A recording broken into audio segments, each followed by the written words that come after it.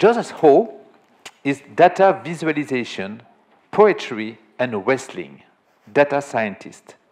Joseph Ho was born and raised in Singapore. He trained as a neuroscientist in USA and Europe, and currently tracks emergent COVID-19 mutation across the globe. And you still have time to come. Thank you. Previously, he developed robust and elegant estimation statistics for data analysis. A tech sorcerer for Think, Po, Write More, the largest online month-long poetry writing activity in Asia, he archives and visualizes the poetry posted.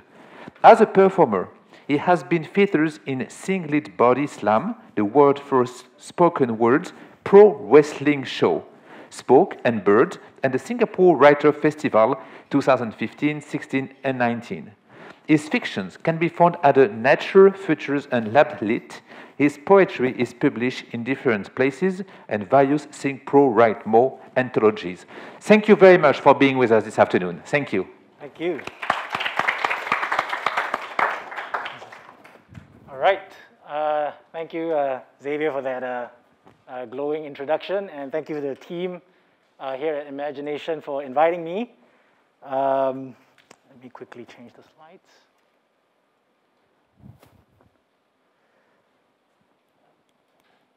Okay, my clicker works. In fact, the very first thing is, to start my talk, is I will ask you a question. Okay, the best kind of talks is when I don't start by saying something, but I ask you a question. So if everyone can just take a few minutes to think, what do you think of when you hear the word poetry? What do you think of when you hear the word poetry? And now I'm giving you also permission to open up your mobile devices, or for those of us who are attending this virtually, another browser window.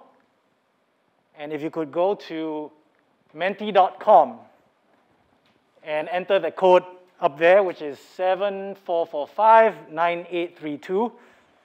And you should go to a web page where you are able to key in 3 phrases, 3 words, which is when you hear the word poetry, when you hear poetry, what comes to mind? What do you think of?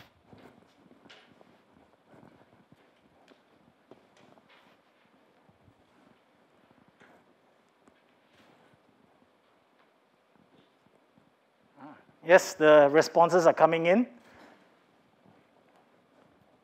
I was worried the Wi-Fi wouldn't be working, but that's unfounded.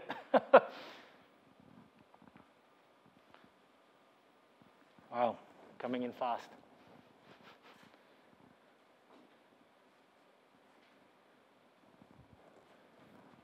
$32, $33. I don't know how many people are coming are here with us today.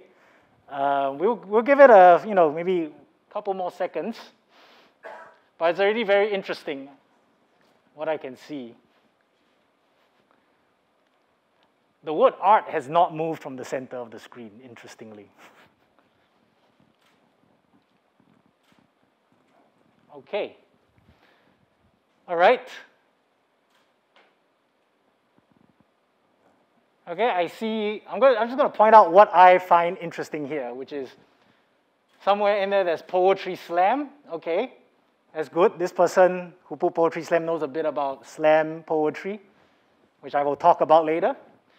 Art, as I said, art has not moved from the center, so a lot of people are just keying in the word art. Interestingly, someone said boring poetry analysis. No hard feelings, don't worry.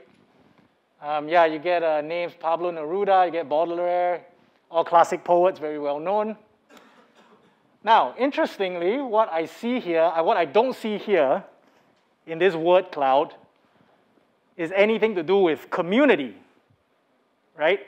Anything to do with audience, anything to do with connection, right? It's all very abstract words, possibly words to do with being alone, introversion, and all that, right? Romantic, delicacy, musicality, all abstract stuff. But maybe talks about feelings, but no one really talked about community. So that's interesting to me. We will come back. This is great data. I think we will come back to another question later. let's just move on. So thank you for your participation. As Xavier mentioned, I am actually a data scientist in the day, so that was very interesting to me to watch a word cloud grow without me having to do anything. Let me talk a bit more about myself finally. So I am born and raised in Singapore, but I spent a long period of time away from Singapore. I returned to Singapore in 2015 for postdoctoral work. And in 2016, I stumbled onto this Facebook group called Singpo Remo. And it's short for Singapore Poetry Writing Month. Okay, it's a Facebook group. This is actually a live screenshot. Currently at 7,000 members. I joined in 2016, and Singapore Poetry Writing Month is actually modeled on something I think that came about in the US, right? Which was National Poetry Writing Month. But it was actually a group of poets. I don't know if anyone has heard of the poet Joshua Ip. So Joshua Ip and poet Alvin Pang and a few others actually one day decided to set up a group to do National Poetry Writing Month, which is you write one poem a day for 30 days in April. April particularly because it is a reference to a T.S. Eliot line that April is the cruelest month. So 30 days in April. So they set up a Facebook group, meaning for it to be just about 5 or 6 of them just doing it privately, but Joshua Ip, the person who set up the group, forgot to make the privacy settings private. So it was actually public. They woke up the next morning, their little group had ballooned to a couple of hundred people. That was in 2014. By the time I joined in 2016, there was almost 4,000 people, okay? And this is 2022 now. We've been running Singpo Remo on Facebook for 8 years, 2014 to 2021. And this year, I'll invite you to join again. Go to facebook.com, groups, Singpo Remo. Anyone can take part. That's the beauty of it. Anyone can take part. And how does it work? So 30 days, 30 poems. And every day, one of the moderators, who tends to be a poet or writer in Singapore, will drop a prompt. So this is an example prompt from 2020, and I will break it down because there's a lot of words on the screen. So firstly, the prompt. There's the main part of the prompt. Here, from 9th April 2020, it was the theist prompt, which is the preamble. They say science and religion don't mix, but then turning water to wine is chemistry, walking on the sea is physics, and healing the sick is biology. Write a poem about something scientific, but in religious or spiritual terms. So every night, at least at 10 p.m. every night, a prompt will drop, and you have 24 hours at least to respond to it. Although no one is going to kick you out, no one's going to insult you if you, or punish you if you fail the time limit. Okay? So it's very chill. So this is the main prompt, right? Write a poem about something scientific, but in religious or spiritual terms. But I think what makes Singpo Remo also kind of unique to Poetry Writing Month is the presence of what we call the bonuses, right? So that you can see these various hashtags here. For example, there's a bonus. Rather than just writing a poem about something scientific, you can try to do the hashtag atheist bonus. Write about something spiritual instead, but in a scientific way. And so on and so forth. Like I'm going to read the third bonus, home-based learning. This was, of course, right in the middle of Singapore's first lockdown. Religious services are cancelled. Make up your own religious or spiritual language or liturgy in your poem. And uniquely Singapore, I think what a lot of local poets or local participants try to do is they try to satisfy all the bonuses, which can drive you crazy. Singaporeans just like to, answer every exam question correctly. So there's the main prompt, right? That's already, quite challenging and interesting. But if you want to twist things up, there's all these bonuses for every prompt. So this happens every day for 30 days in April. And if you don't mind, I will share with you what I did for this prompt. Okay. So this is the prompt, is to write something scientific in religious terms, or something religious in scientific terms. So I wrote this poem called We Are Prone to Metaphor. Solar system as clock, ribonucleic acid as code, to be broken, taken apart, fixed. Protein as machine, prayer as algorithm, God as vending machine, collapsed star as shapeless and colorless as we are prone to dogma, light as beach ball or cold surf, map as accurate as mental picture, apple as origin myth for the shape of our throat and as origin for moon's dance with earth, waltz as astrophysics, cha-cha as Brownian motion, twerk as butterfly flapping so as to change its own story. One of us never gets the cure because each experiment must have a control. The cell as a city with a nucleus and garbage disposal and powerhouses and a wall to keep the alien out. So I don't know how I managed that in 24 hours, but I did. But that's the fun part. You just dive in. You don't know what's going to happen. But for me, one of the most remarkable, notable things about Singapore Remo is the community that builds around this Facebook group. So as you can see here in this screenshot, so you write a poem and you post it to this Facebook group, okay? And Facebook being Facebook, there's multiple things going on. There's the reaction, so you can see reactions. People can thumbs up, people can like it, people can ha, all the Facebook reactions are there, number one. But you've also got the comments below, okay? And the comments, I think part of and this has taken literally years to build up, which is the people behind Singapore Remo encourage the participants to critique the poem. Not just give each other a pat on the back, but say, okay, what worked for me, but also what didn't work for me, right? So giving people constructive feedback to help people better their poetic craft. And you can see here, I think Ali Chua, she commented, okay, what was good, but also some minor suggestions, right? She was saying some lines can be cut. What she liked, what she doesn't like. So it's not just, a nice, fuzzy, oh, we're all writing poetry, but it's like, hey, let's do this properly. Let's get better at what we are, what we want to, at our poetic craft, okay? But also, you can see below, right at the bottom, this, so both Ali Chua and Min Lim are one of the many people I met on this Facebook group, and now I call them my friends. And you can see, it's not just critique, but it's people just enjoying each other's company as far as you can on a Facebook group, right? So that's special for me, and I encourage you, this month in April to go and check it out. But again, I've been saying, this is all so far, I'm only showing you screenshots, right? One of the hallmarks is there's always an opening party. So on the 31st of March, people gather and have a reading party, and then there's also a closing party at the end of April. So on the right is me, and my first closing party, reading one of the poems I actually composed for Singapore Remo, and on the left, that's me. On the right is, I think, the closing party from either 2017 or 2018. So it's community, right? You do something together with people on a Facebook group, but then you meet up in real life, you forge real relationships, okay? And not only that, ever since, I think from 2014 all the way to 2018, in fact, a group of some of the poets who provided the prompts, they will actually sift through the poems that are posted on Singapore Remo, and every month there's anywhere between 3,000 to 4,000 poems posted every month.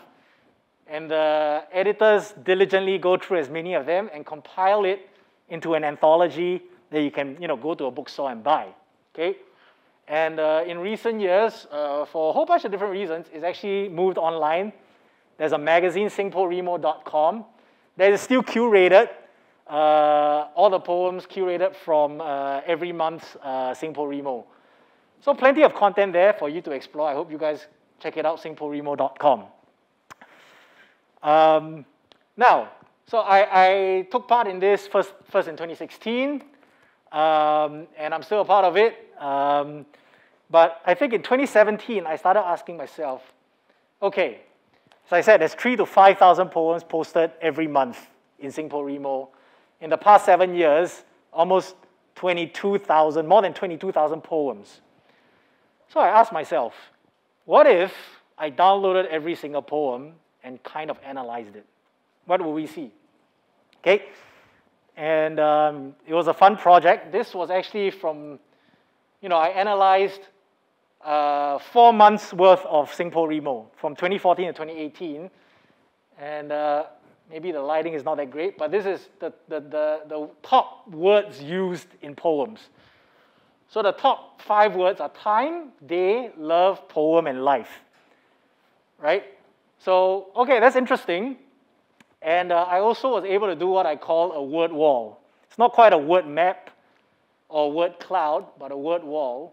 Sorry, that's later. I'll talk about the word wall later. So besides, now, as we all know with Facebook posts, you don't have to upload text. You can upload images, right? You can upload a video also. So what you can do is also pull out how many posts have pictures attached to them, because sometimes some of the 1 or 2 prompts, in fact, you can see it here. One prompt in 2016 and one prompt in 2017 that lights up bright yellow. Participants were supposed to post a picture alongside their poem, and you can see that light up here, right? So that's cool. And then not only that, what we saw very clearly is generally from 2014 moving to 2018, right, it's getting brighter. So more people are actually posting pictures alongside their poems, or some of you might be familiar with Instagram poetry. Simply writing the poem, maybe formatting it nicely in Word or whatever, taking a screenshot of that and uploading it. You can see that, I think, the trend there as well. So that's interesting. And as this is just a cool thing that I thought was just interesting to look at, which is if you upload an image, Facebook also provides you with the dimensions of the image. So just plotting the outline of every image, just a nice picture, okay, very interesting. Just to show, okay, I was just trying to okay, this is my hobby, and what I do for my day job is data visualization. What can we see? So this is the word wall that I mentioned earlier, right? So previously, I was showing the top 10 words used in the poems. Here is words that are used 100 to 1,000 times. So this is where, I don't normally do this for my day job, but I know I can do it, which is, you pull out words used 100 to 1,000 times, but then kind of superimpose this kind of coloring onto it so that it both provides an image and information, right? Data visualization. And just to give you a zoomed in picture, right? These are just some of the words used, 100 to 1,000 times in the poetries. And, just coloring some of the letters based on, what I want to color it. So that was fun to do. Now, what was also interesting is I uploaded all of this, shared it with the participants of Singapore Remo. Say, hey, check this out. This is what I did, right? And the group members found it really interesting. In fact, one of the poets, Rodrigo, who was preparing prompts for that year, he said, okay, look, Joseph did this. Now take, 5 words from the list of words appearing 11 or 20 times and use it in a poem.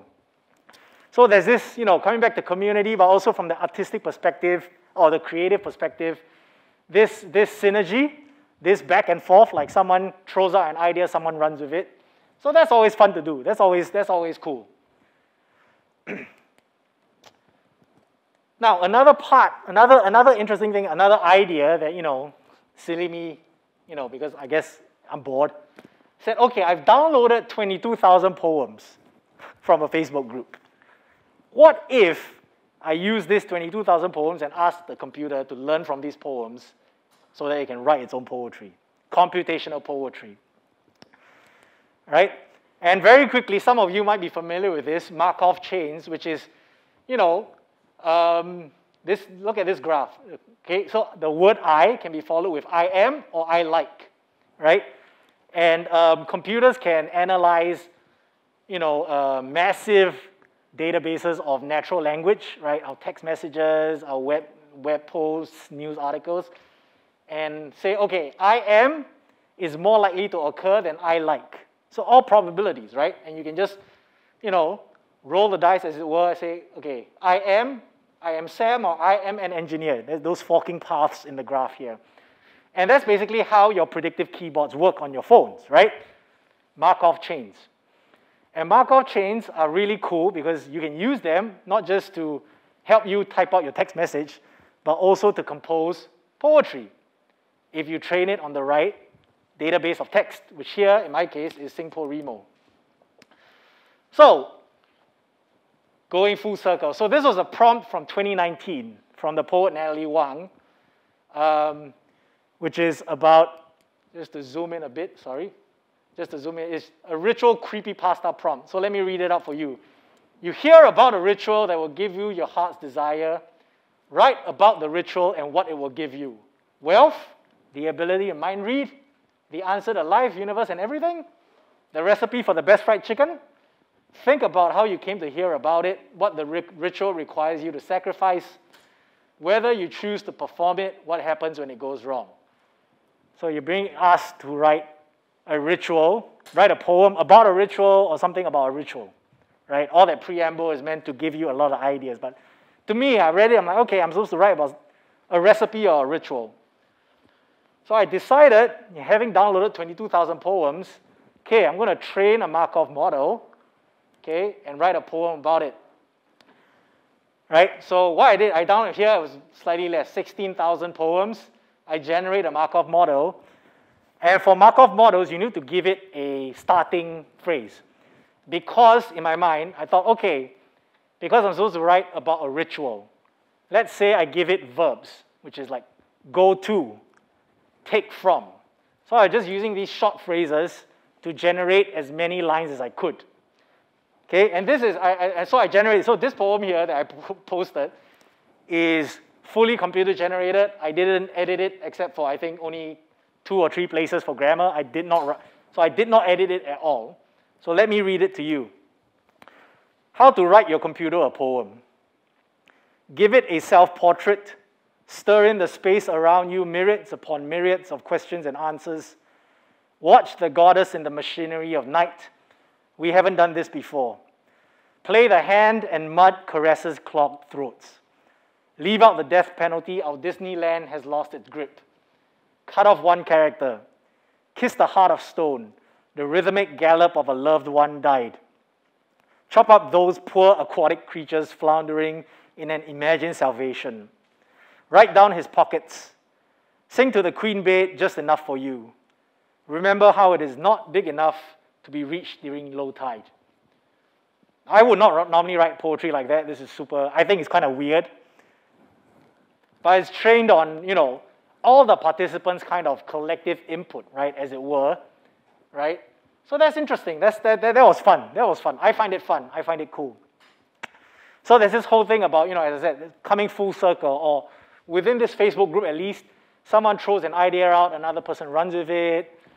That's what I found, that's what keeps me coming back year after year since 2016. Okay? Now, so yeah, just to plug it, feel free, if you're interested, check out the poetry there. Generally, outside of April, it's kind of low volume. When April comes, which is, in 3 months' time, when April comes, it will take over your Facebook feed, and that's good fun. Okay, now, you guys have been listening to me, and now I'm going to ask you another question. What do you think of when you think of pro wrestling, or when you hear the words pro wrestling? So I'm going to go back, and now, if you can go back to your menti.com, same code, right? When you hear the words pro wrestling, or when someone tells you pro wrestling, what comes to your mind? So feel free to, three words, 3 phrases.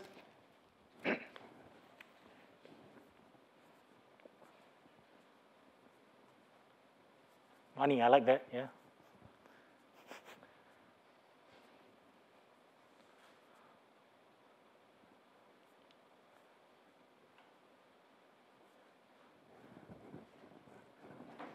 Oh, violence is not moving away from the center of the screen.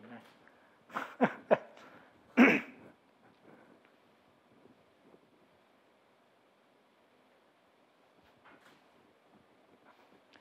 Did someone put Neymar? Okay. I think I know that reference, but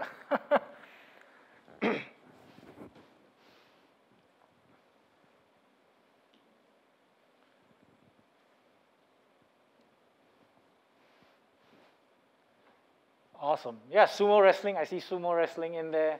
Of course, WWE has to be on there. And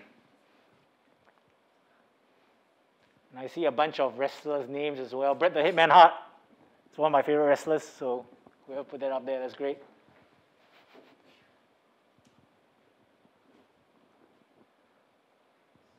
Awesome. Yeah, fake is fake and fight. Fake is up there. No comments. Kung Fu Panda. Okay, that's an interesting kind of reference.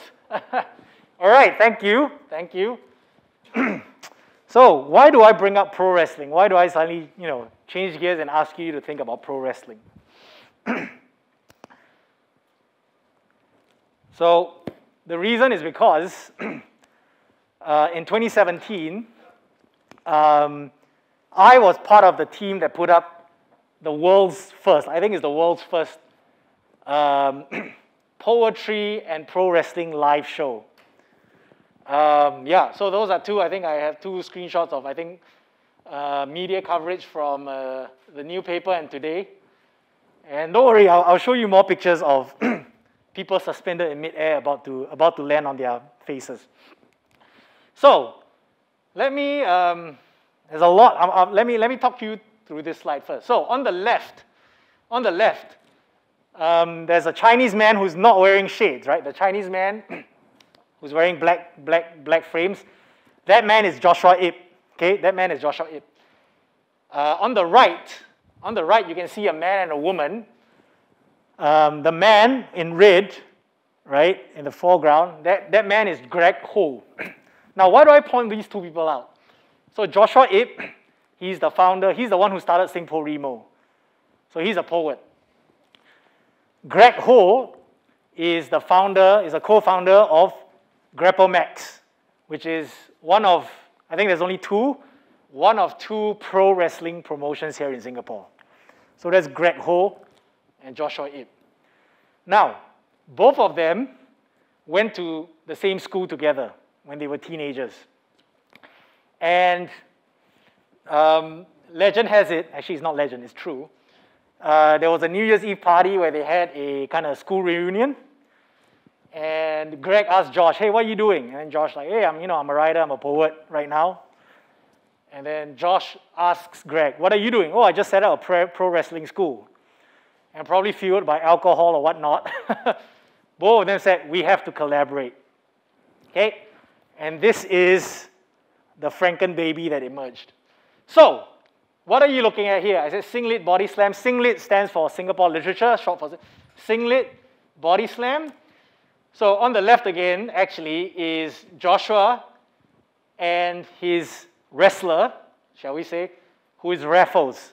So in the left corner is Raffles, and on the right corner is William Farquhar. So for those of us who are a bit more familiar with Singapore history, I think we all know the name Raffles, right? His name is plastered all over buildings and roads and houses here, Raffles, Sir Stamford Raffles. However, and this is part of the history that Singaporean kids have to learn, is Raffles and Farquhar wrestle each other, okay? So there's Raffles and Farquhar wrestling, and it's almost like the poets are also trading verses. So they're trading, like slam poetry. Some of you might be familiar with slam poetry or rap battles, where poets or rappers are trading verses. So that's happening while the pro wrestlers are going at it, okay? So kind of like that, right? That's Raffles giving Farquhar a scoop slam, and that's Raffles that's Farquhar getting his back broken. So while this is happening on stage again, the poets are in two corners of the ring, just shouting at each other. It's bonkers. I don't know how it works, but it's a lot of fun. Trust me.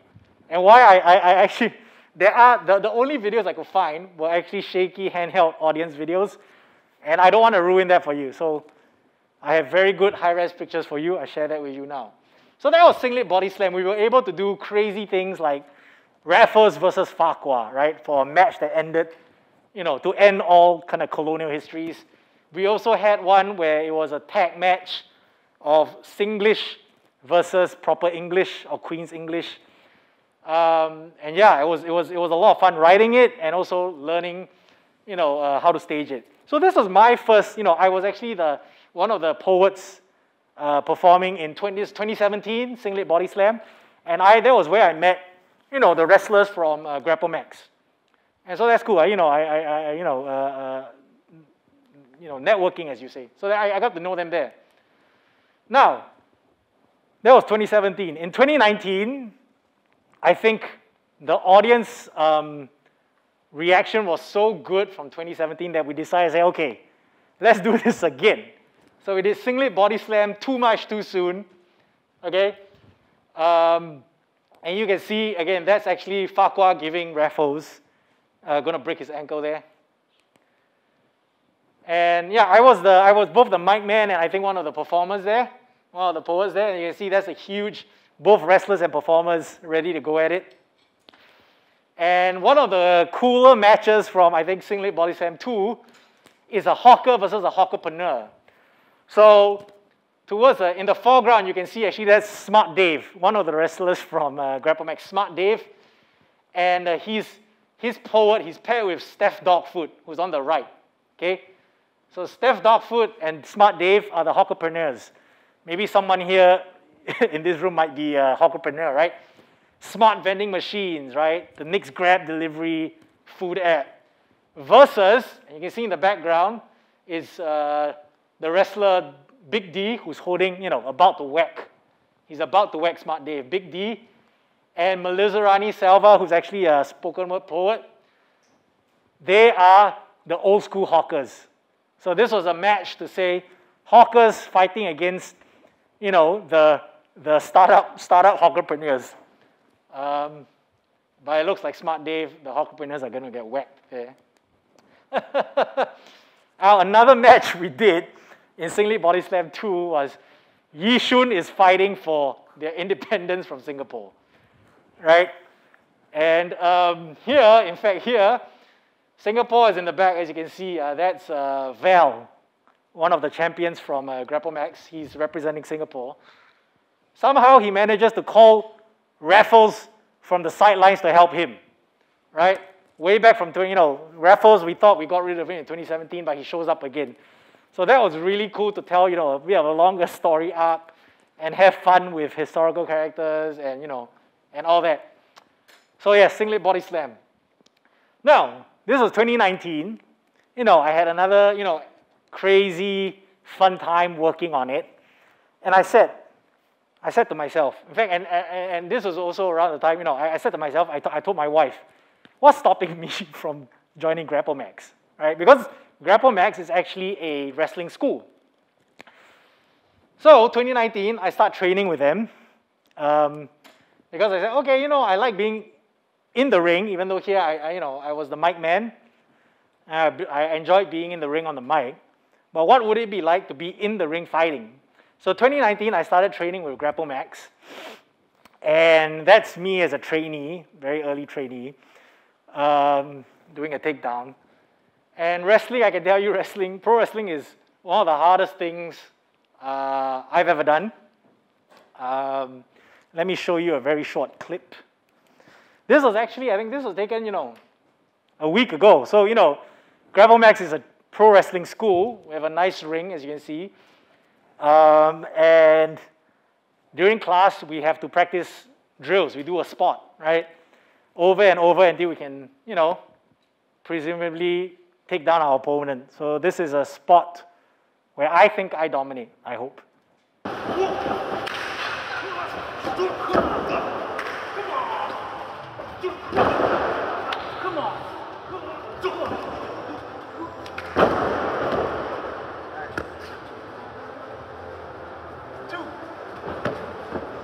So he kicked out.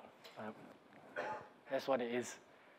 yeah, so that's what you get to do if you, decide to step in the ring. But yeah, so it's really interesting that, starting from poetry, I ended up joining Grapple Max Pro Wrestling, and this was my debut, sadly in the middle of COVID, last year, April. But yeah, we did a Insta live stream, tag match. So I am a pro wrestler because of poetry. It's weird to say that line, but that's true. And this is a shot from the match. Trying to break this guy's ankle. You can watch it online to find out what happened. Yeah. So check out GrappleMax. This is their Instagram page, GrappleMax. Let me know if you guys, any one of you decides to check us out. Be super cool. And yeah, it was a long time, both, I think here is where it gets a bit personal for me because, it's all about community. Both poetry and pro wrestling is where I've met a lot of friends, a lot of people who I call friends now. And unfortunately, because of the situation we're in, I think as we're all aware, poetry, slams can't really happen. They're difficult to put on. And pro wrestling, we are going to put on a live show very soon, but we haven't been able to put on live shows for close to 2 years. So, but, we still can train, so I'm thankful for that. And I guess this is where I think I'll wrap up to say, I've talked about, can't believe I've talked about data visualization, poetry, and pro wrestling in the same slide deck. But for me, it's really when I think about these two words, very abstract words, right? Poetry, because all of you put very abstract words. Pro wrestling, you put some, wrestling stars. But when I hear these two words, for me, what comes to mind are the friends I've made through these activities, the friends I've made, and the things I've learned about myself. Through Singapore Remo, I learned actually writing a poem a day isn't that hard, right? It's doable. And pro wrestling, I've learned your body can do a lot more than you think it can do. It might be difficult, but I'm actually 38 this year, and I started wrestling when I was 36. Most of the guys in GrappleMax are 10 years younger than me, so I don't know how I keep up. But yeah, but your body can do things that you thought you can never do. So that's what I want to leave you with. Poetry and pro wrestling is all about community, and I'm happy to take any questions. Thank you very much. Thank you.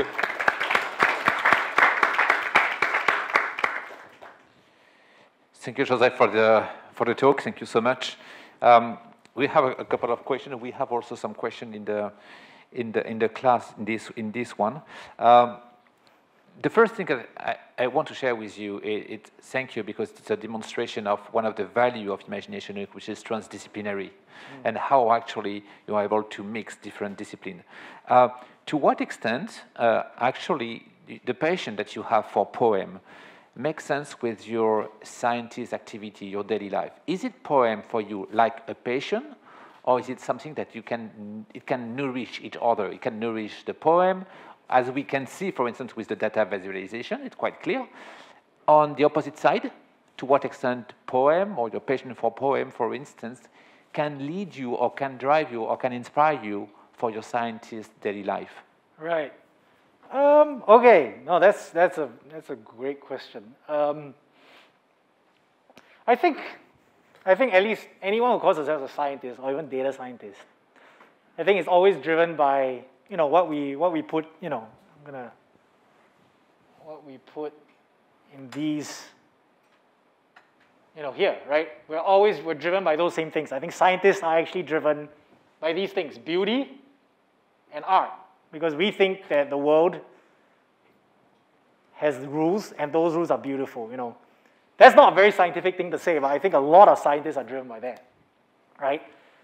Now, what I also notice here is when you hear poetry, not a lot of people actually put precision.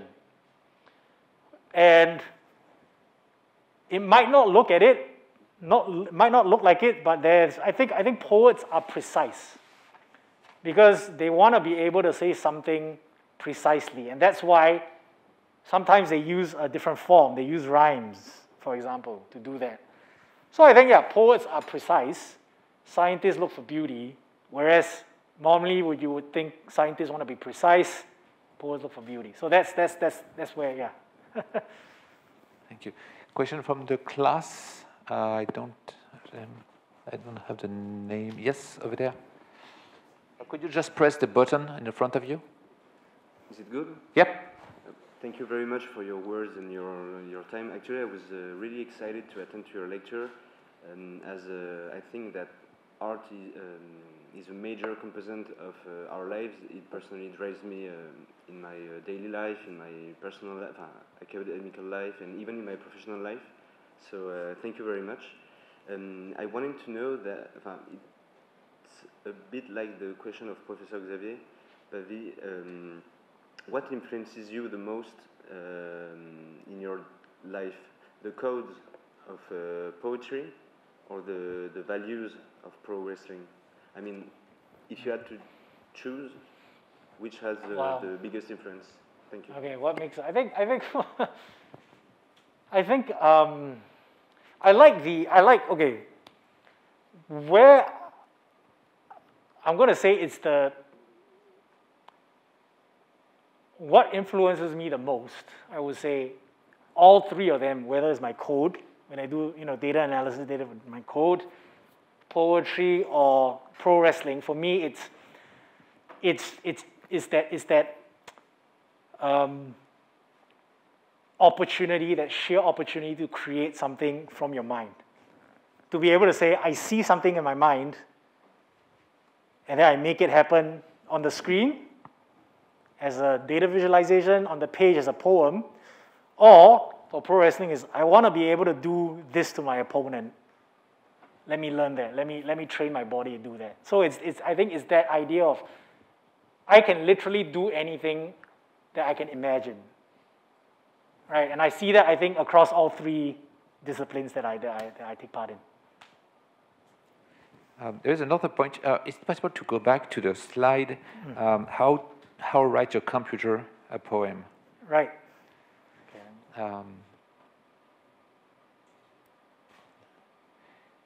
And yes. Right, this one. Yeah, with yes. This one, yeah. We were wondering, actually, to what extent the content comes from yourself, comes from the words that you put in, and to what extent there is a link between what the computer is doing as well as the environment. Let me be very transparent and honest with you, and I don't want to be too provocative, but it's because I was really surprised when I look at it. It is mentioned, the number 5, I guess, leave out the death penalty. Our descendant has lost its grip. Of course, you, as a Singaporean, you know what happened with this sentence. Everybody knows that. So I was really surprised that a computer can create just a phrase with both 3 words, but based on a Singaporean coder, or how do they call it. How could you explain that? Yeah, no, that's, wow. How much time do we have? No, I think, I have another talk that I gave, I think, at the art museum. Someone invited me to talk about art and AI. Okay, so let me try and answer this very simply. So you are right. I think, as I said, this was derived from a bunch of Singaporean-based or Singapore poets writing poetry. So in some sense, you would, the way they use language would be in that model, number one, right? Because that's what it's trained on. Number 2, I think the main point, which is what I think a lot of computational poetry is like reading a horoscope. What do I mean by that? Now, because no one decided to, no one sat down and said, I want to say A, or I want to tell my spouse how much I love them, so I write. That didn't happen here, right? A computer just, based on math, based on some probabilities. So what we get as humans reading that is kind of free association. We bring along, so it's not just, so I said point one, it's the Singapore poets, because it's trained in how they use language, that seeps in. But also, you, as someone who has lived in Singapore, you know, Xavier, you've lived in Singapore for a long time, your knowledge also seeps in as a reader, right? So those associations are also coming in. The third one about where I came in, yeah, I think I'm just pushing a button on the computer, right? But even though I think the first 2 or 3 words of each line are supplied by me, that's it. I hope that answers the question. Yeah, fascinating. Thank you so much. Beyond making poem with imagination for fun, do you think poems made by algorithms express anything? Do they make you feel something? Right. Wow.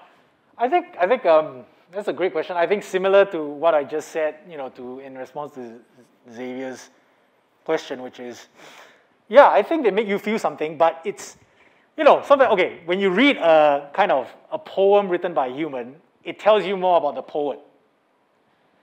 When you read a poem that was generated by a computer, all you're doing is just looking at yourself, honestly.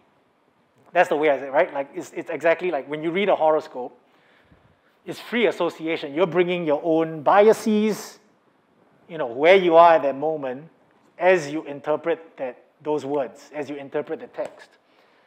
And so the fact that you feel something, I think it's almost, I don't want to invoke Descartes, but it's almost that, right? Like the fact that you feel something means it reveals not just about you, but also reveals something about how we use language. And for me, that's also another point. I think for me, what's fascinating about computational poetry, it reveals almost the rules of language that we take for granted.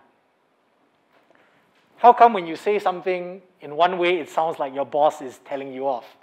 But if you write it in a different way, it sounds so different. So those unspoken rules of language that we use every day, computational poetry almost brings it to the front because a human didn't write that, but it's based on how we all use language together. We have another question. One of the challenges with the sheer level of data that exists today is as much what not to use as what to use and what to use. How do you consider the credibility of data or balance the insight you take from database on its apple-shaped origins? Wow. No, that person obviously is a bit more, I think, data sciencey. Yeah, no, absolutely. I think,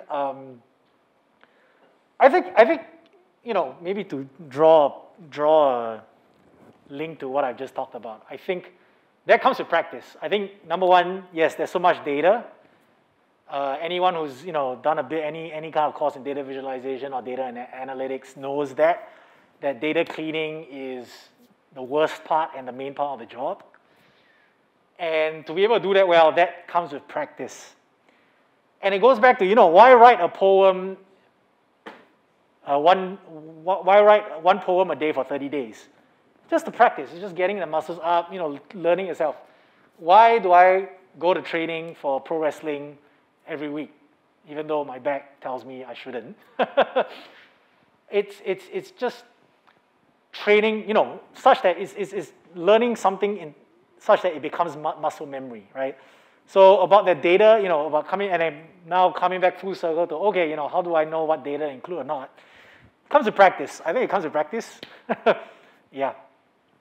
All right, and just to continue actually on the topic, Axel asked you, how would you apply data science algorithms to your new patient's pro wrestling?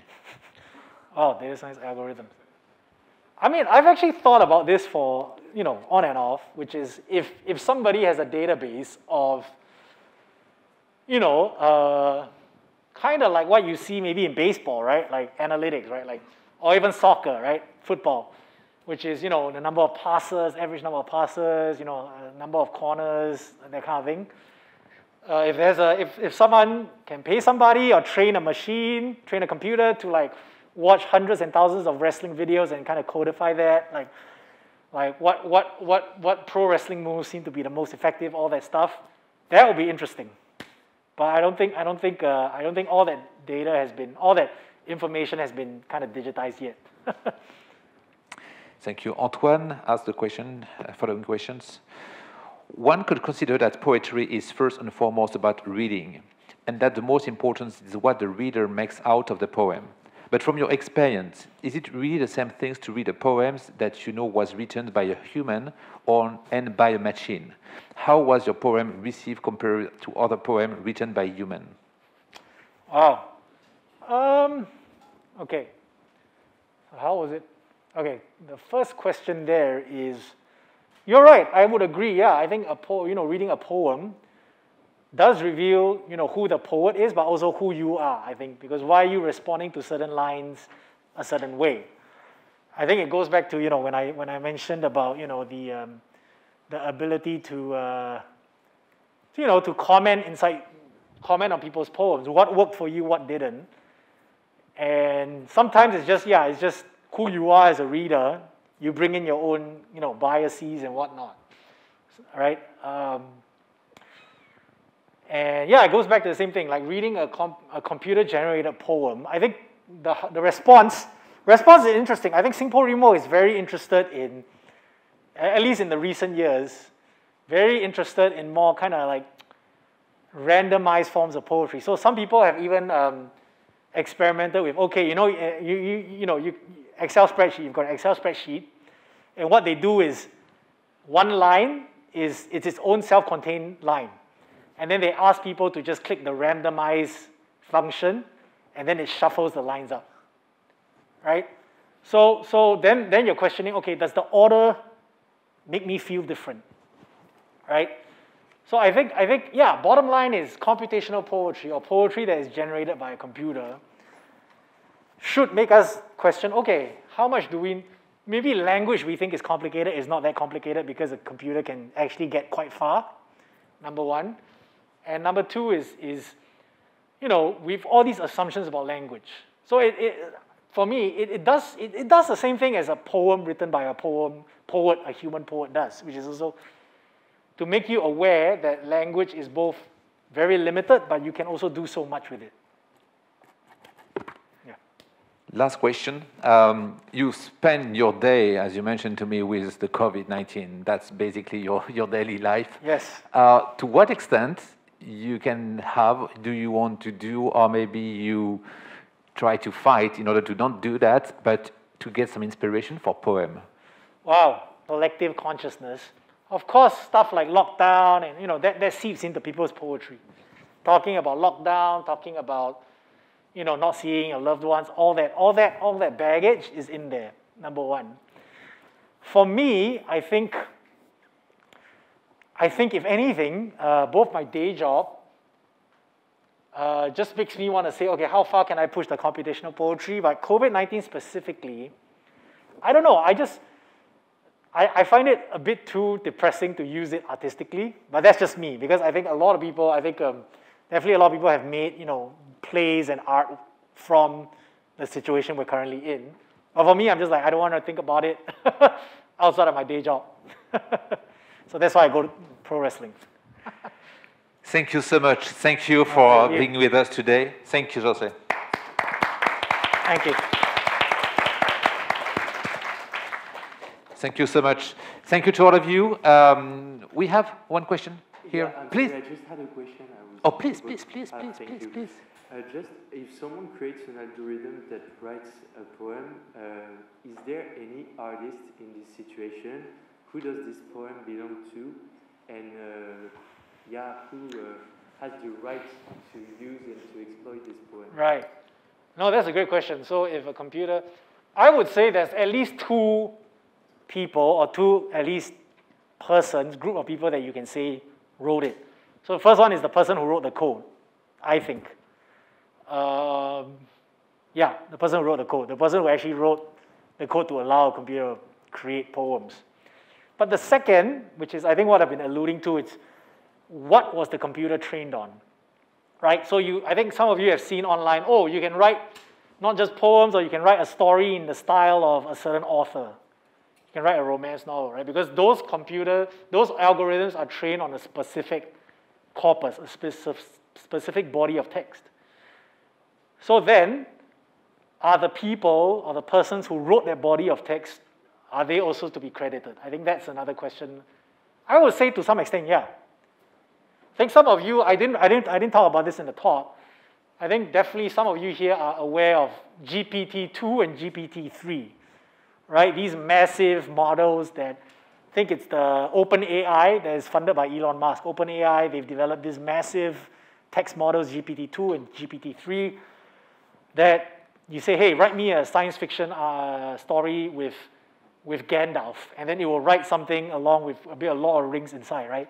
And the reason why it can do that is because they went into Reddit, took every link that had been upvoted, I think more than 3 times. So that means a proper link. See? So they went to Reddit, took all the links, downloaded the text from those links, and then trained their model on this massive chunk of internet text. So in some way, I would like to think all of us contributed to that. Right? If you publish any blog post or whatever, I would like to think it's been vacuumed into the model.